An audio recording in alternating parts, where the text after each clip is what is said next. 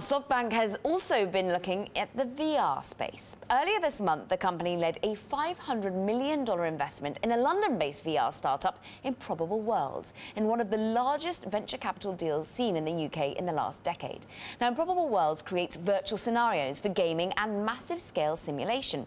This round brings total funding for the British startup to $550 million and an at least $1 billion valuation.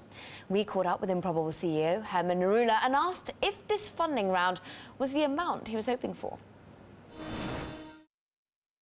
To a lot of people, but I think what people don't see is that, our plan is to literally build new realities, massive scale simulations that you and I can, potentially have completely new experiences inside. That is a 10-year plan, and it will take an enormous amount of technology investment and time, even beyond where we are now, to fully realize that vision.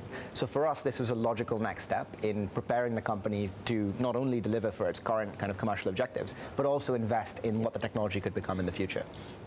Talk to us a little bit about what the technology could become in the future. It's real-world applications, it's simulation applications. Where do you think the real fruit is hanging at the moment, whether it's low or high? So people talk a lot about AI as a category, and what AI does is basically allow us to answer questions today about large sets of data that we have and find patterns in the past. What this technology represents is the ability to actually recreate reality at very large scale. So you could take a market or a city or a piece of infrastructure and actually model its behavior to a scale and a degree that wouldn't have been possible previously. And what we do to provide that is basically enable that massive computation to take place. So we're hoping to be a foundational technology for a lot of different applications. That said, I think the potential in gaming is really gigantic and perhaps underappreciated.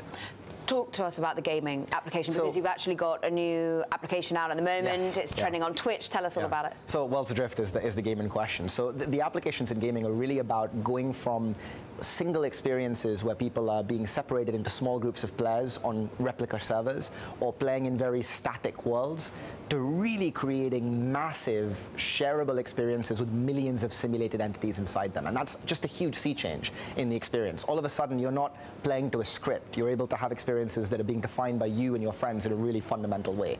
And Worlds Adrift is one of the first virtual worlds to have a massive, gigantic world with everyone in the same world.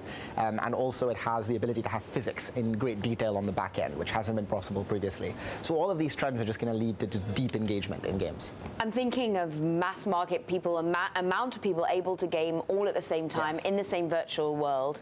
What does that mean money-wise? How do you monetize these sorts of games? It's a really good question. So monetization tends to be proportional to engagement, the degree to which someone cares about the world, wants to be in the world.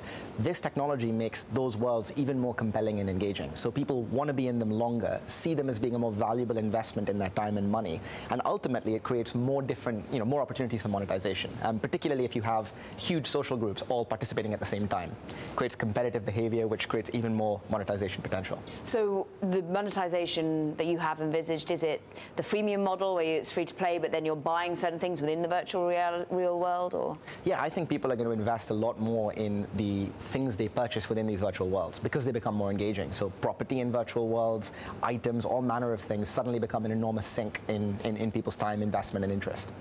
So that's the gaming element, and the fact that you think that that is potentially really not understood quite yet as to the sheer scale that this could become. But the real-world applications you mentioned, I'm thinking smarter cities, I'm thinking, what other applications? I mean, it's really about better decisions. So many of the large projects, choices, policies, interventions that are done in the world are based on effectively static models of how the world works.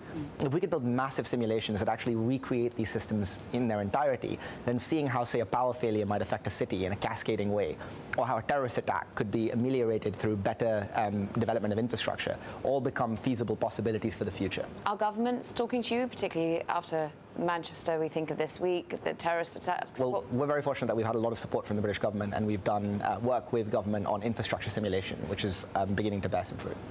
So SoftBank comes in and gives you $500 million. What do they want to see out of this in particular?